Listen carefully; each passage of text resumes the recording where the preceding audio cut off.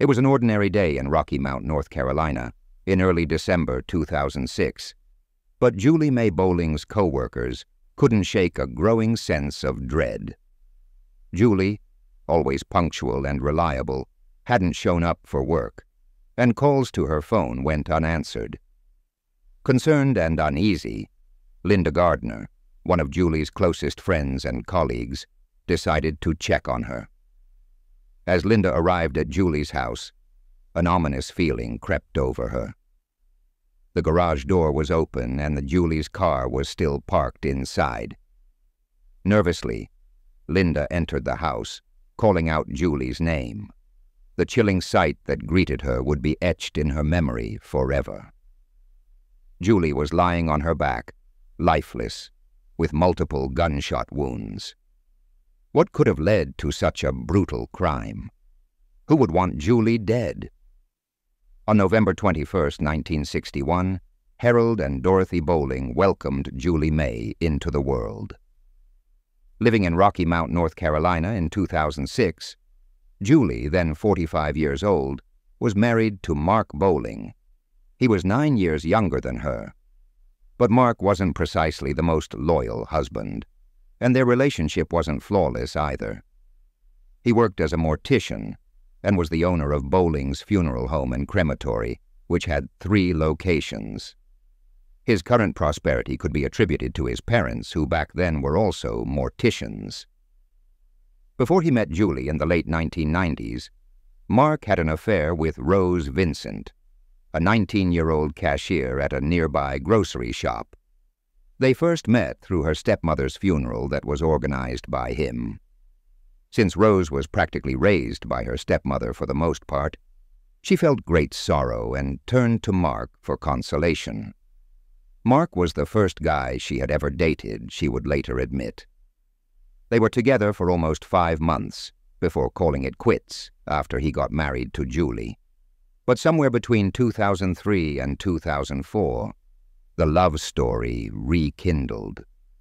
By then, they were meeting on a regular basis at his funeral houses. At that time, Rose was also married and even had 3 young kids. This time, she had developed actual feelings for Mark and wished to become Mrs. Bowling. Not only that, but Mark was a fairly wealthy man, having amassed substantial wealth from his funeral houses. For Rose, who was raised in poverty, this meant an entirely different lifestyle. In the end, it would turn out to be a recipe for disaster. In the early days of December, Mark went on a scuba diving trip to Florida, leaving Julie at home. Surprisingly, on December 8th, Julie did not show up for work, and neither would she pick up her phone. Linda Gardner, an acquaintance and fellow worker of her, was concerned because Julie had been confiding in her for the previous few weeks about her fear that Mark was going to take her life and that he would even get away with it by cremating her in the funeral house's oven. Another time, she confided in her that she worried he was having her followed. Linda's worst nightmare came true that day when she showed up at her residence.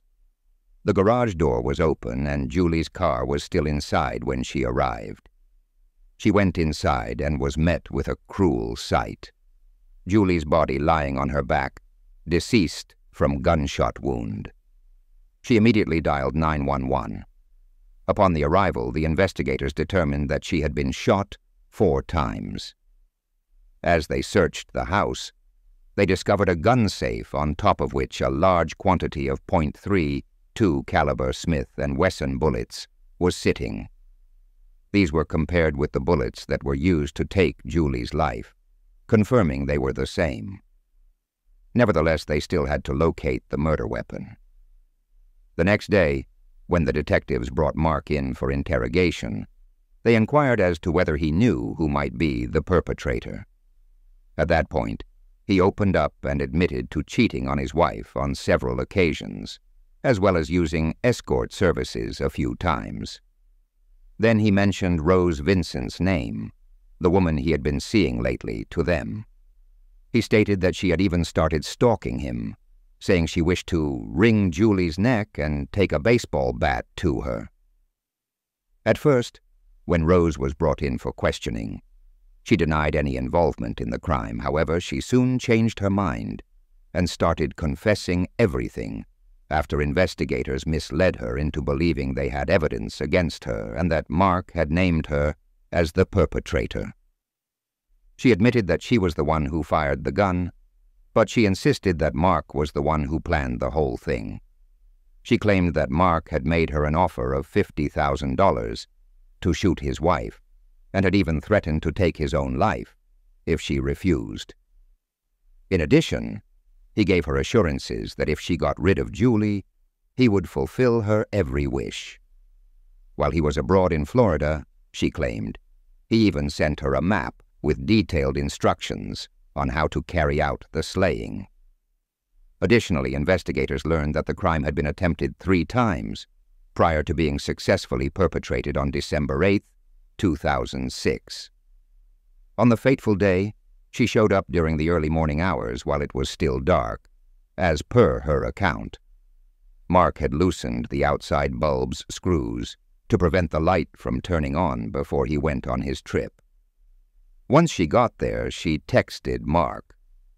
As a response, Mark said, "Let me call Julie and find out when she is leaving." Luckily, the answering machine picked up just before Julie and taped their call. He asked about when would she be leaving for work, to which she replied that she would be going at her usual time before providing him with the exact hour. He then inquired if she would be heading out through the garage, to which she answered, "Yes, of course." Lastly, he told her that he loved her and hung up. It's a rather weird conversation, and I'm sure Julie thought the same thing. Mark texted Rose back, informing her to get ready, as Julie was about to leave through the garage. Julie unlocked the garage and turned the switch on the alarm, which is when Rose raced in. By the time Julie got to turn around, she had already been shot multiple times. Rose claimed that she fired the gun until its magazine was empty. After that, she drove to the cemetery where her stepmother was laid to rest and dumped the gun there. She gave them directions to the cemetery, which was on Old Carriage Road, close to the house, before the interrogation ended. As expected, they discovered a Depression-era .3, 2-caliber Harrington and Richardson revolver while combing through the cemetery. The whole diabolical plan, she claimed, began when she jokingly mentioned that she should knock off Julie. On the other hand, Mark used that as an opportunity to separate from his wife and started devising the plan. With everything at their disposal, the investigators took both of them into custody. Rose ultimately entered a guilty plea to charges of second-degree murder and first-degree murder conspiracy. She received a 28 to 34-year jail sentence. Moreover, she consented to testify against Mark. But 6 days into his October 2008 trial, he also made the decision to accept a plea bargain, admitting to second-degree slaying and conspiracy to commit slaying. As a result, he received a 19 years and 8 months jail sentence. He was expected to be released on August 31st, 2022, however, he didn't make it. On August 10th, 2018, at the age of 47, he passed away from natural causes. Rose continues to serve her sentence at the North Carolina Correctional Institution for Women as of July 2024.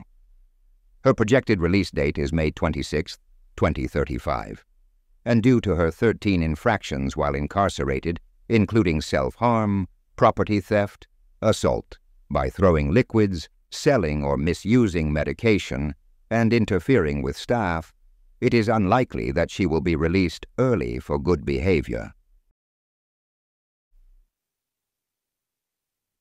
In February 2009, authorities responded to a complaint regarding a house in Ridgewood, Queens, New York. Neighbors heard the unmistakable sounds of a violent struggle coming from there, prompting a swift response from the NYPD. As officers stepped inside, they were greeted by a horrifying sight: a lifeless body face down in a pool of blood. This was Rosario Prestigiacomo, a 64-year-old man, brutally attacked with a ferocity rarely seen. 16 stab wounds, countless blunt force injuries to the face, neck, body, and limbs. The walls of his home painted with blood. Who could commit such a savage act, and why? The attack was exceptionally violent, resulting in numerous puncture wounds in his lung, esophagus, chest, and lower abdomen. Early accounts emphasized the gravity of the crime. Blunt force injuries seemed to indicate that a large object, possibly a shovel, had been used. Blood samples were taken from the scene by crime scene investigators from the New York Police Department. They were then utilized by the city's medical examiner to produce DNA profiles. As a result, 2 profiles were established, one of the victims whilst another of an unidentified male. The second profile was added to databases, but it didn't match with any of the ones that were already there. The case went cold until March 2022. Numerous obstacles hampered the initial investigation into Prestigiacomo's slaying. Even after blood evidence was collected, providing with the victims as well as the unnamed male suspects' DNA profiles, searches of local, state, and federal DNA databases produced no results. Over a decade passed with no conclusive lead, and thereby no resolution to the case. In an attempt to uncover more information about the second person, the District Attorney's Office, the New York City Police Department Cold Case Squad, Orchestrated, Inc., a private laboratory that specializes in forensic-grade genome sequencing, and the U.S. Department of Homeland Security collaborated in March 2022. Forensic genetic genealogy employs genetic research and DNA analysis in order to identify DNA profiles. District Attorney said that Orchestrated was able to employ cutting-edge DNA testing to establish a thorough genealogy profile from the blood found at the crime scene. In the meantime, the Forensic Investigations Division of the New York City Police Department assembled the victim's family tree using public documents and databases, hoping to identify potential suspects. Linda Doyle of the NYPD's Forensic Investigations Division and other forensic investigators used this information to create a family tree that suggested possible suspects or relatives. The investigation took a sharp turn when Anthony Scalisi, the brother of Prestigiacomo's ex-wife, became the main suspect as a result of this detailed analysis. That family tree led investigators to Prestigiacomo's nephew, Anthony Scalisi. The 41-year-old Scalisi was a resident of Boynton Beach, Florida. In an effort to get a DNA sample, detectives from the Boynton Beach and New York City police departments conducted a survey of Scalisi in Florida. On February 17, 2024, about almost 15 years after his uncle's demise, investigators were successful in recovering a discarded fork that had been used by Scalisi. The district attorney stated that once that fork underwent examination, its DNA profile provided a match with that of the unidentified DNA recovered from the crime site. Prestigiacomo's fingernails were likewise found to contain matching DNA. The recovery of the discarded DNA culminated from meticulous surveillance by investigators from the Boynton Beach Police Department and the New York Police Department. This cooperative endeavor demonstrated the value of interjurisdictional cooperation in the resolution of cold cases. Anthony Scalisi was taken into custody by the United States Marshals, Boynton Beach Police Department, and the Regional Fugitive Task Force of the New York City Police Department on May 14th. On Wednesday, May 29th, he was extradited to New York City. David Cohen, Scalisi's attorney, stated that his client has entered a not guilty plea. For the time being, he is incarcerated at Rikers Island. His next court date is July 8th. If found guilty, Scalisi could spend anywhere from 25 years to a life term in prison. Authorities added that the motive behind is currently unknown.